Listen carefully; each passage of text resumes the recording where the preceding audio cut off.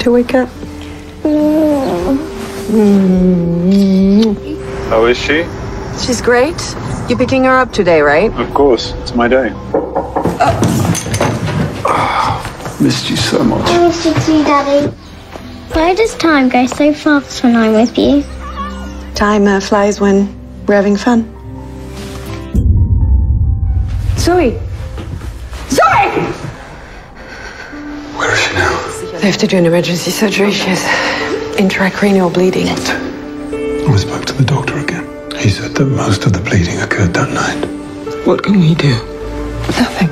But you were always the one saying, when there's no more hope, just keep on going. You know, I realized something terrible about you after she was born. Your needs come first. Because I wanted to go back to work a year after she was born. 6 months. So what? I wouldn't give up. She's gone. Listen to your heart, Isabel. I just thought we could help each other let go of her. I'll never let go of her. No? Dr. Fisher, nice to see you again. So, how can I help you? She's my daughter. She died 2 days ago. I can't bring back the dead. It doesn't bother you morally? No. Even if it works, it will not be her. The color of her hair, her smile, even what she likes or dislikes, all that is written in our cells. Girl talk. Yes.